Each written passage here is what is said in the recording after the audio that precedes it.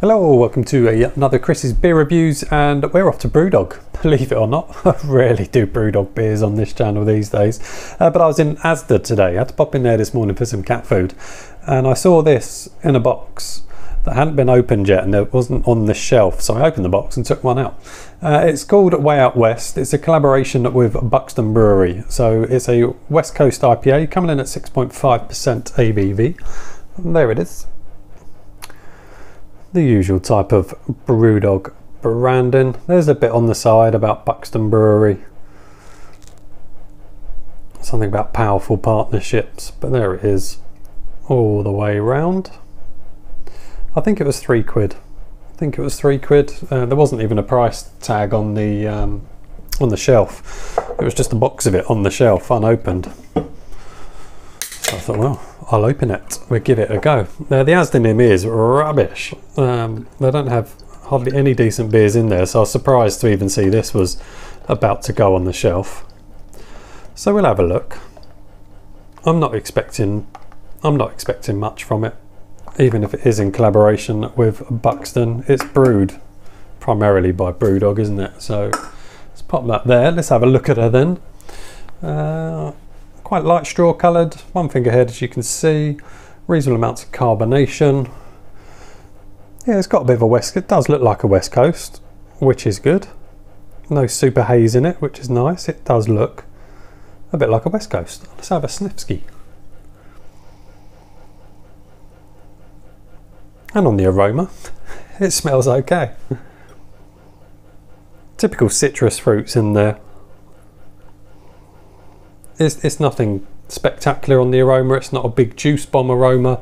It's just a typical kind of citrusy aromas. Quite grapefruit forward, I'd say. And yeah, just citrusy. Nothing super amazing, but it smells pleasant. Let's see how it tastes. Cheers.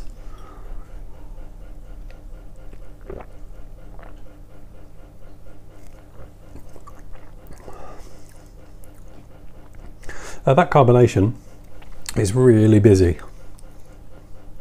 Really busy.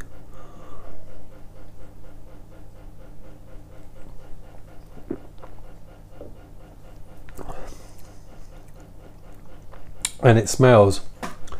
The aroma is way better than the taste. There's not much going on with that. There is not much going on whatsoever. I know there's some new Brewdog beers going into Morrison's, I believe. I won't be buying those.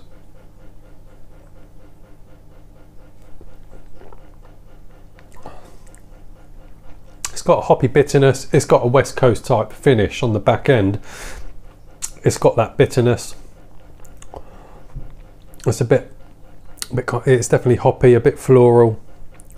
But flavour wise, it's really poor. Really poor.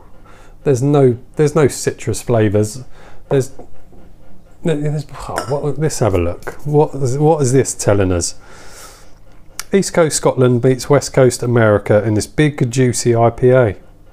Tropical fruits, meld with citrus, melon and a hint of coconut. I'll give it a rest. No.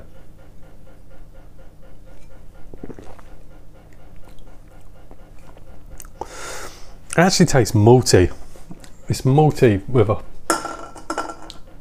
hoppy bitter finish. The big juicy IPA never is that big and juicy. On the aroma it's good.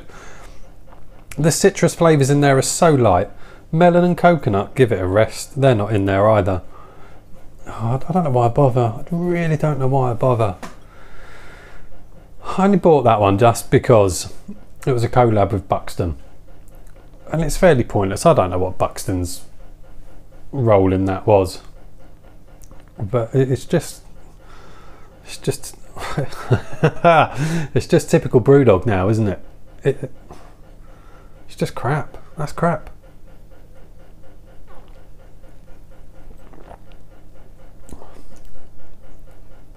No. To call that a West Coast is insulting. If there's any Americans out there on the West Coast This is awful. And if you're in the UK and you're American, don't buy this expecting a good West Coast IPA, because you ain't going to get it.